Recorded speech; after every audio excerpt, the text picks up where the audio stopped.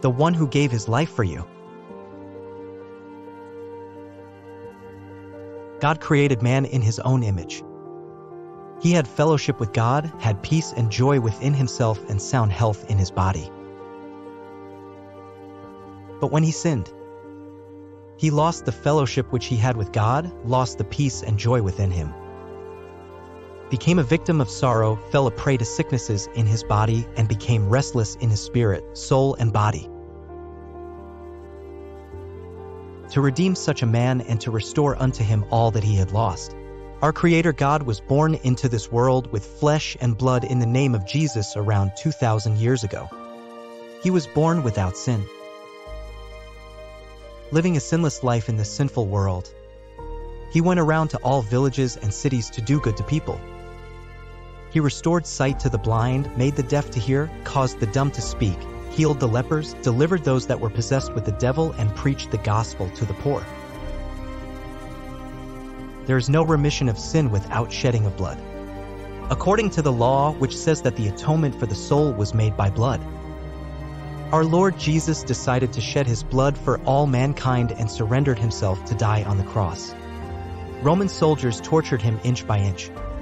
They platted a crown of thorns upon his head, smote him with the staff, and flogged him. Then he was crucified and hung on 3 nails.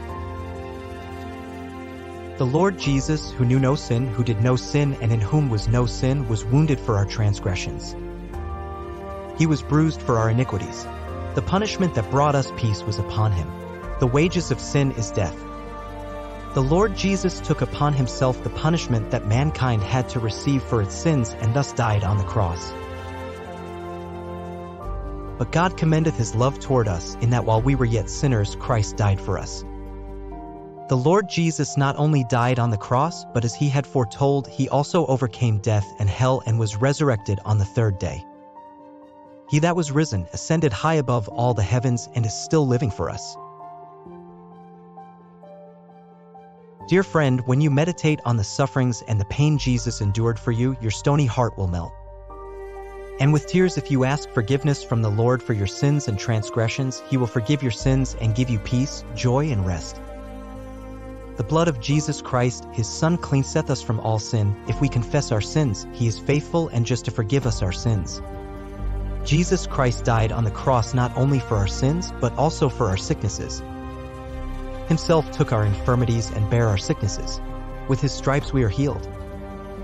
Because of man's sin, curse came, and because of the curse, sickness came upon him. The Lord Jesus bore our sicknesses on the cross. If we believe that we are healed by his stripes, we can live by receiving perfect deliverance from our sicknesses. Dear friend, if you believe that the Lord Jesus, who gave his life for you, has been resurrected and is still living for you, you can receive deliverance from your sins and sicknesses by his blood. Jesus Christ calls you lovingly to lead a holy life to reach heaven. If you desire to attain the excellent blessings which are received through the death of the Lord Jesus, say the following prayer. Lord Jesus, I believe that you gave your life on the cross of Calvary for my sins. Please forgive my sins. Cleanse me and sanctify me through your blood. I accept you as my personal Savior and God.